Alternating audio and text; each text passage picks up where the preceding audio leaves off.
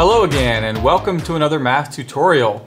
In this video we continue the topic of graphing quadratic functions. However, this time we're going to look at the functions written in what we call standard form, which is going to be a little bit different than vertex form.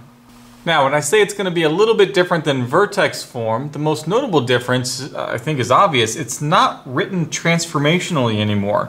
We have all the terms of this quadratic function expanded out. So we can't just look at this and see, where the vertex moves left or right, up and down. We can't see any of that.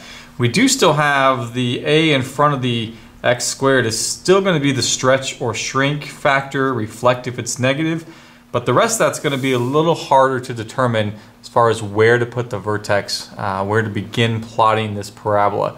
Now there is a couple ways to do this, and one of the ways is to do what we call completing the square, which I'm not going to teach in this video. It's going to be taught later in the playlist, so if you're watching this and you comment and you want to say, hey, just complete the square on that and you've got it in vertex form, yes, I know we can do that. We're just not going to do it in this video. There is a formula, however, for finding the vertex when the function is written like this, and that's what we're going to go over primarily today. So the vertex of a quadratic function written in this form is given by this formula.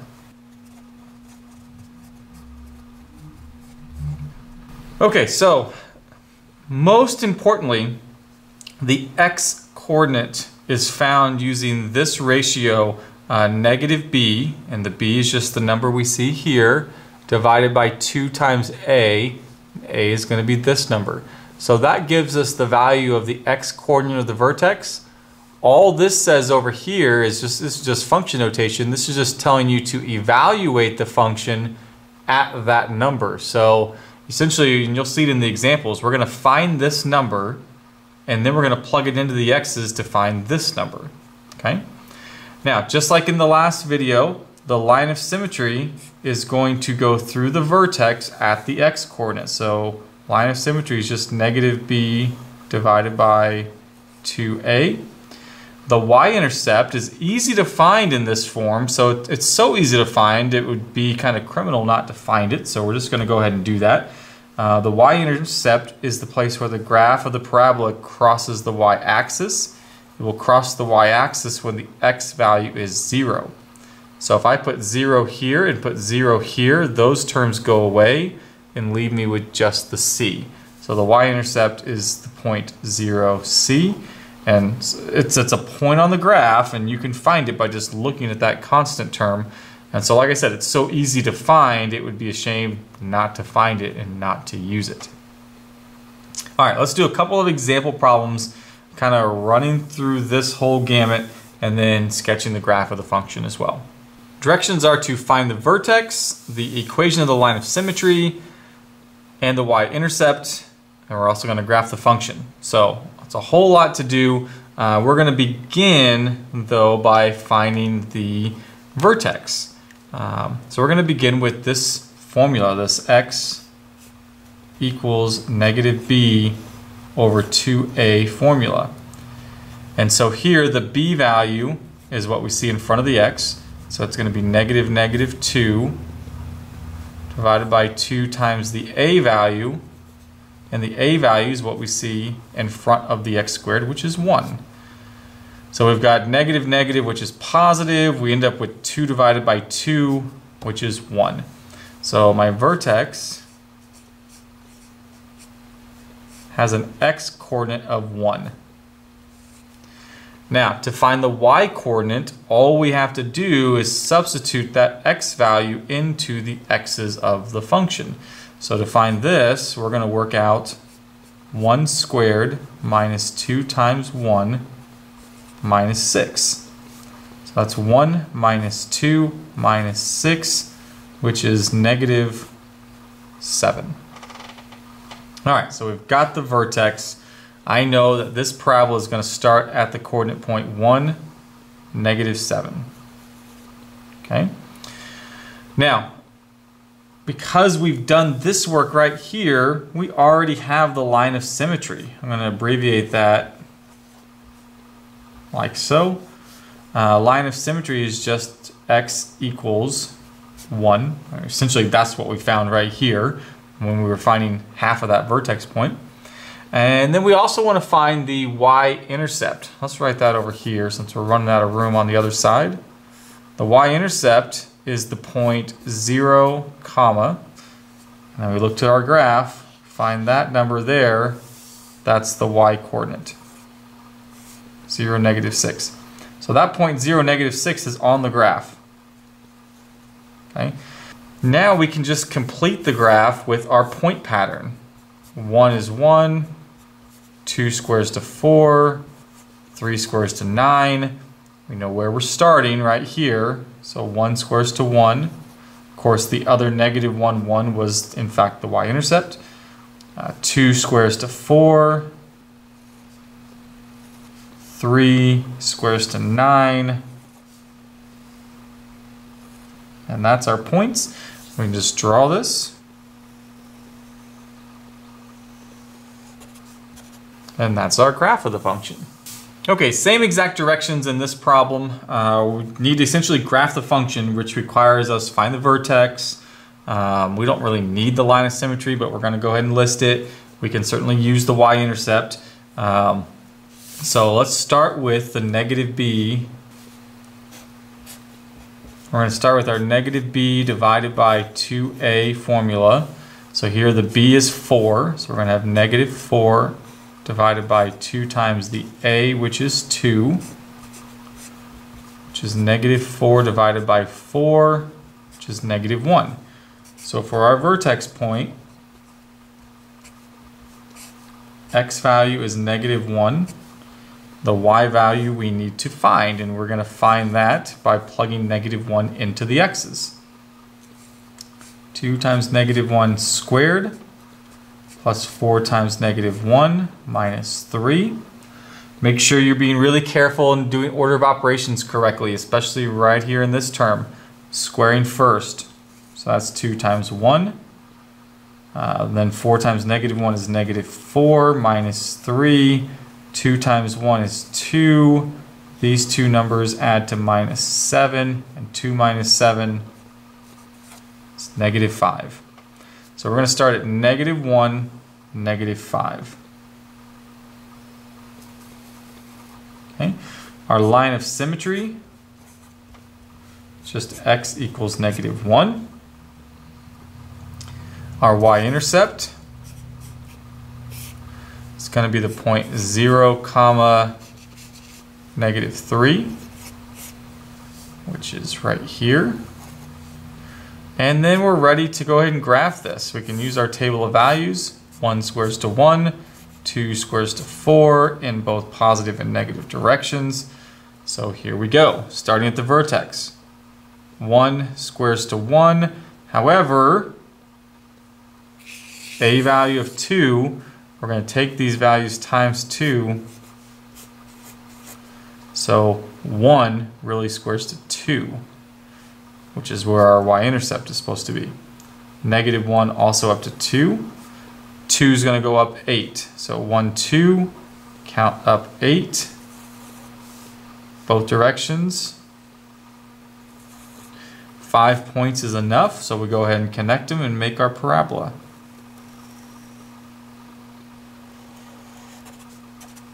And that's it. Next example, the directions are a little bit different here. We are still graphing the function, but we're asked for some other stuff that we haven't talked about yet with quadratic functions. Determine the min-max value, that's the minimum or maximum value. Also state the domain and range. And domain and range is something we've talked about previously in this course, just not in this video yet. So let's begin with the graph of the function. So we're finding the vertex. You got to know where to start, and then from there we can just do our x squared pattern in the direction that it needs to plot. So starting with the -b divided by 2a formula, we're going to go with negative, and then b is -6, 2 times a, which is -1. So that's going to be 6 divided by -2 or -3. So our vertex as an x of -3.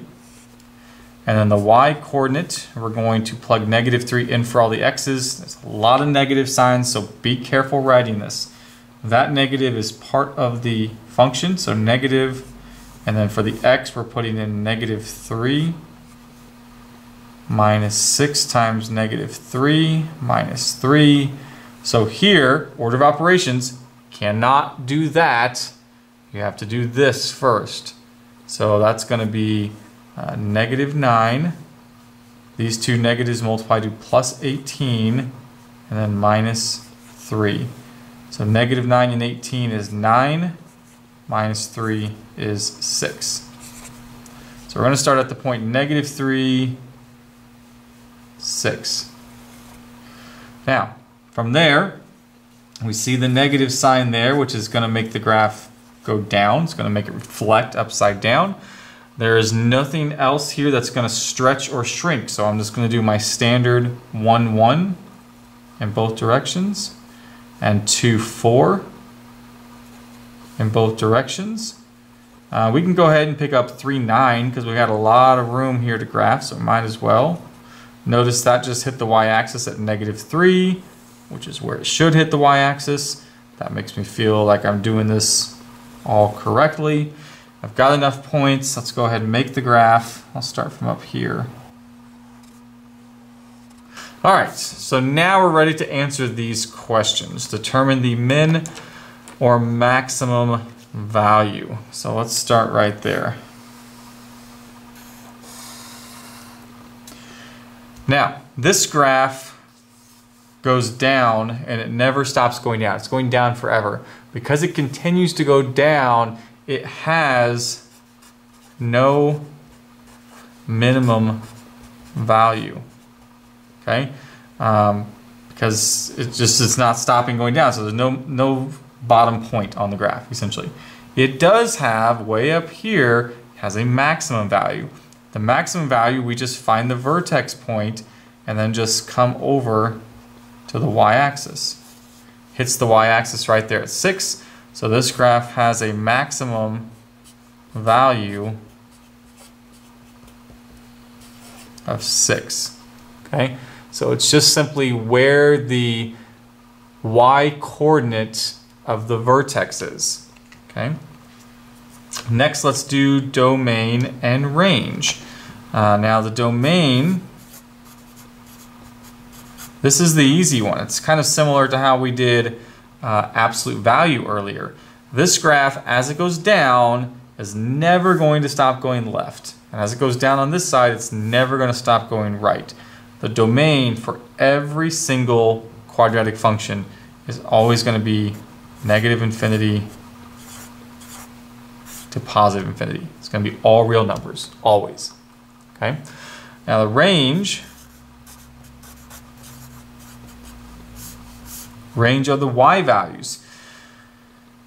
Reading from the bottom to the top, right? This is all kind of tied together in the min and maximum value stuff, which is why I wanted to include it here. This graph never stops going down. It has no bottom value, so its smallest y value is -infinity. We have points all the way up to this point, the vertex, and then there are no more points beyond that. So our highest point on the graph, 6, is where the y values, or the range, stop. And because that 6 is an actual point, that vertex is an actual point on the graph, we're going to use a square bracket on that 6. Okay, that's graphing this function, min and maximum value, domain and range. We're going to practice one more of those. Okay, same directions. We're going to start with the graph. So we need to find the vertex. So I'm going to start with -b over 2a formula. The b is -12. And the a is 3. So that's going to be 12 divided by 6, which is 2. So my vertex is going to have an x-coordinate of 2. For the y-coordinate, we're going to plug 2 in for the x's. We're going to work out 3 times 2 squared minus 12 times 2 plus 7. 2 squared is 4, so that's going to be 3 times 4 minus, and the 12 times 2 there is 24 plus 7. So we got 12 minus 24 plus 7. These two numbers are negative 12 plus 7, and we've got it worked out to negative 5. All right, so we're going to start at the point 2, negative 5. Okay. Now, this graph has a vertical stretch factor times 3, so I'm going to take the y values times 3. So think our table of values, right? Normally we go 1, 1, but I have to take that vertical distance times 3, so we're going to go 1, 1, 2, 3. And in the negative direction as well. Next is normally 2 squares to 4. We're going to take that 4 and we're going to take it times 3 to get 12. So 2 up 12, go all the way up to here. And then negative 2 up 12 to there. Notice we were supposed to cross the y-axis at 7, and sure enough it does. So that's enough points for our graph. Let's go ahead and draw it. That could have been done a little bit better, but we get the idea. Now, min and maximum value. This graph has a bottom point. Because it has a bottom point, it has a minimum value. And the minimum value is the lowest point on the graph, which is right here at negative 5. Okay. Domain and range. Domain, just like the last one, is negative infinity to positive infinity because the graph keeps going in both directions, left and right, as it goes up. The range, however, is a little bit different than the last one. Because this graph is opening up, it has a bottom point, not a top point like we saw in the last one. So I'm going to start my range at the lowest point on the graph, which is right here at the negative 5. And then it goes up without stopping. We say up without bound. So it's going to keep going up all the way towards positive infinity. Okay, that concludes the video on graphing quadratic functions in standard form. And we did more than just graphing. We also talked about minimum, maximum value. We talked about domain and range, all things that we kind of left out of the first lesson in this playlist. But we picked them up here, and so now we've kind of got everything concerning these quadratic functions. If you have any questions, please feel free to drop them in the comment section below. I want to thank you for watching this video all the way to the end, as it helps support the channel. And as always, I'll see you in the next video.